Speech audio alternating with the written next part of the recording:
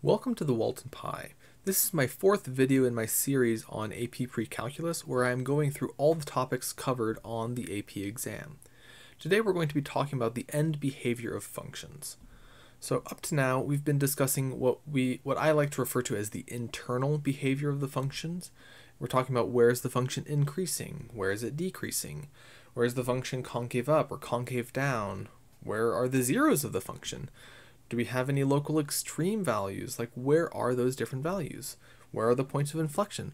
All of these things are internal behavior of the function. They happen at finite points, at finite places, in finite values. Those are things that happen inside the function. What we're talking about now is going to be the end behavior. It's what happens to the function as inputs get further and further and further from zero, as the inputs head out towards infinity or head down towards negative infinity. That's what we're going to be talking about today with our end behavior of functions. So oftentimes, if we just graph the function, that tells us what the end term behavior of the function is. So if we look at this graph of a function, this type of function is often called a witch of Agnesi. It's a weird story. I'll probably talk about that at some point, and so if I ever do, there will be a card up in the corner. But right now what this is we can just look at this and see what happens as my inputs get really far from zero. And both cases, as x goes off towards infinity or down towards negative infinity, the limiting behavior, the end term behavior of this function is it's getting really close to zero. So it's just heading down to zero, and so that is the end behavior of the function. Now, polynomials have a lot of nice patterns to figure out their behavior. So let's just look at some polynomials and see if we can figure out those patterns. So here we go. We have both of these two polynomials. And both of them, if we head off towards either direction, they're heading up really fast. So both of these are heading off towards infinity. And the nice thing is both of them have the same end behavior. Now, the reason for this is because both of these functions are even degreed functions. The blue function is x squared minus 3. That has a degree of 2. The green function is x to the fourth minus 4x cubed plus 6x all over 3.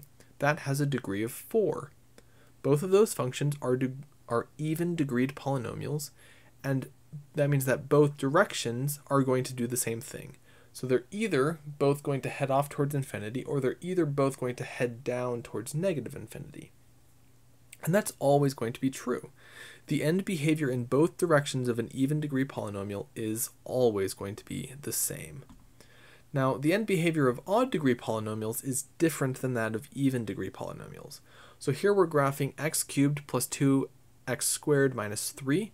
And in one direction it's heading off towards infinity, and in the other direction it's heading off towards negative infinity. So for odd degree polynomials, the end behavior is always going to be opposite. If one direction heads to infinity, the other direction heads to negative infinity, and vice versa. So that means that for polynomials, we just have to look at the leading term, or the coefficient of whatever our highest degree x power is, to figure out the end behavior of the polynomial. So here we go. We got 4 different polynomials in green, purple, red, and black, and I've written down the equations for them there. So we have, first one is x cubed plus 20x squared plus 132x plus 285. This is an odd degree polynomial. So they're going to be doing different things as we head towards negative infinity or as we head towards positive infinity. And from the graph we can see it heads down as we head towards negative infinity, and it heads up as we head towards infinity.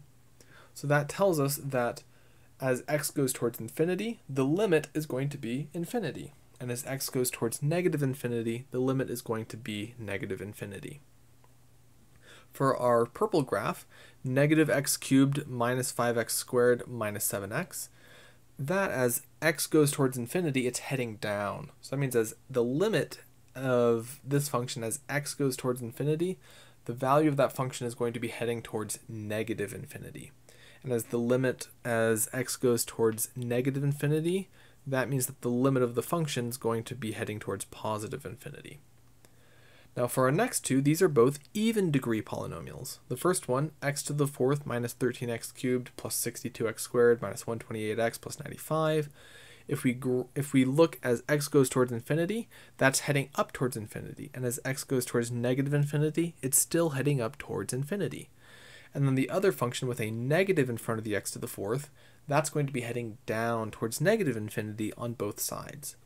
So that means just by looking at is the coefficient of our highest degree x, is it plus or minus, that tells us exactly what the end term behavior of the function is going to be in both cases.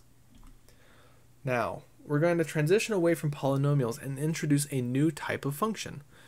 This function is going to be called a rational function. And this is just the quotient of two polynomial functions. So for example, x cubed minus 7 all over x minus 2. That's a rational function. It's a polynomial on the top divided by a polynomial on the bottom. We can say that every polynomial is considered a rational function, since we can just write a polynomial function as p of x over 1, since 1 is a polynomial. Now, I'm not going to dive a huge amount into rational functions, since that is a very large part of the next video. The next 3 sections are all about rational functions, so I'm going to talk a lot more about them in the next video. But for right now, we just need to know what they are. Now, we're going to now talk about what's the end behavior of rational functions. So we're going to look at x cubed minus 7 all over x minus 2. If I graph it, it looks like this. That's pretty weird looking, and if I zoom out, we see, oh, like that's even weirder. There's a whole bunch of stuff going on. Who knows what that's doing? But if I keep zooming out, I see, oh, apart from a little bit of weird stuff in the middle, this looks pretty close to x squared.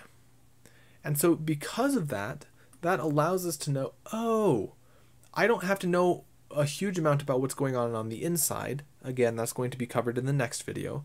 But for my outside behavior, I just need to know kind of what does it roughly look like. And in this case, it mostly looks like x squared, so it's going to behave like x squared. So if we're trying to figure out what do we do for rational functions, we just have to figure out what's it look like really far away from the middle. Now, the way that we can do that is by just looking at the leading terms of the numerator and denominator. So for x cubed minus 7 over x minus 2, the leading terms are x cubed and x. So we just have x cubed over x, which simplifies to what we were seeing, x squared. Okay, and this fact can work for any rational function you have. The end behavior of a rational function is always going to be understood as the end behavior of the quotient of just the leading terms. So you can ignore anything that's not the highest power of x on the top and not the highest power of x on the bottom. So if the leading term of the numerator is the same degree as the leading term of the denominator, the end behavior of the rational function goes to a constant. Because, for example, if we have x cubed minus 7 over x cubed plus 2, the leading terms are x cubed and x cubed. We do x cubed over x cubed and we get 1. So that means the end behavior of this function is going to just be 1. So we would write that as the limit as x goes to infinity of f of x equals 1, and the limit as x goes to negative infinity of f of x, that's also equal to 1. We could also look at this example, 8 minus 4x cubed minus 3x to the fourth all over 7x to the fourth plus 5x cubed minus 6. The leading terms, now leading term does not mean first term. It's the term of the highest power of x, which in this case is the negative x to the fourth over the 7x to the fourth. And we're going to get limit as x goes to infinity of f of x is negative 3 over 7. And the limit as x goes to negative infinity of f of x is also negative 3 over 7. Now, if the leading term of the denominator dominates the leading term of the numerator, meaning the leading term of the denominator is bigger, like a higher power of x, than the leading term of the numerator, then the end behavior of the rational function goes to 0. So if we have a rational function with a denominator of a higher power than the numerator, for example 2 divided by x squared plus 1, x squared is the power of 2, whereas 2 is a power x to the 0, 2 is bigger than 0. In this case, we have the limit as x goes to infinity, that goes to 0, and the limit as x goes to negative infinity also goes to 0. I hope this video was helpful in understanding end term behavior of functions. If it was, please like and subscribe. It really helps me to keep making these videos. And if there's other topics that you're confused on or would like a video, please leave that in the comment section down below. I hope you have a great rest of your day, and good luck with all of your math.